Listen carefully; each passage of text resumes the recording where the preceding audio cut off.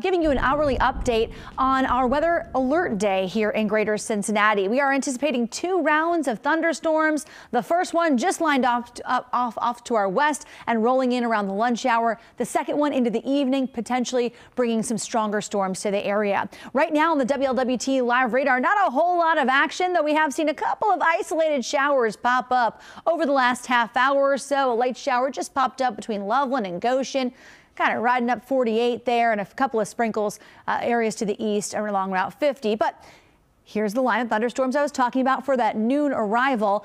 This is actually the line of storms that spurred tornadoes in Oklahoma overnight and in through areas like St. Louis this morning.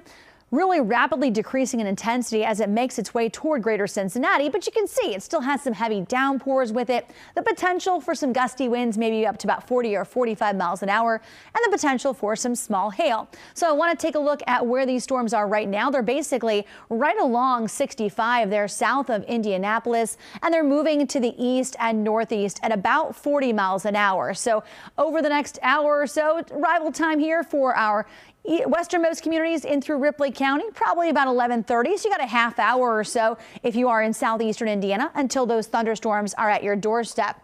As for areas closer to the 275 loop in downtown Cincinnati, you can see with the track of these storms that would bring the heavier rain, the lightning, the potential for some gusty winds right there in the noon hour, kind of coming up on 1 o'clock in through downtown Cincinnati. And again, this initial line is not the one that has triggered the enhanced risk. This is actually for the storm that will redevelop later into the afternoon and evening. So we'll see round number 1 come through with showers and thunderstorms at lunchtime, and then a break with additional redevelopment into the evening. And those are the ones that bring the potential for all forms of severe weather.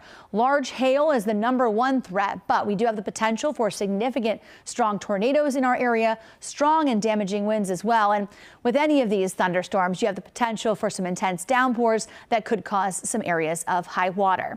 So it is a weather alert day. Let's break down the timeline for you. Round number 1 basically rolling in the next half hour or so in southeastern Indiana. So now through 2 p.m. is that initial line of weakening thunderstorms, but you're still going to get some gusty winds, some lightning, some downpours, then a break.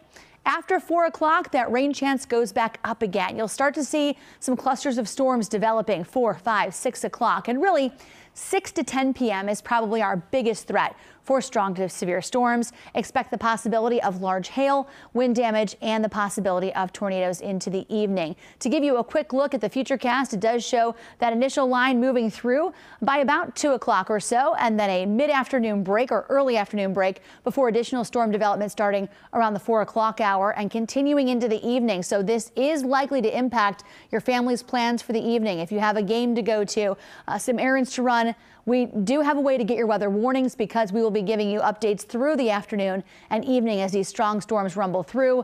The good news is they clear out before midnight, so you will be able to sleep soundly tonight. So right now over top of downtown Cincinnati, starting to see the sun try to peek out a little bit. We do have gray skies, and we're still about a half hour away from that rain impacting our area. So coming up today at noon, we will have the latest for you on today's severe weather threat and hourly updates through the afternoon. You can always get the latest on the WLWT.com and on the WLWT app. Right now, I'll send you back to our show.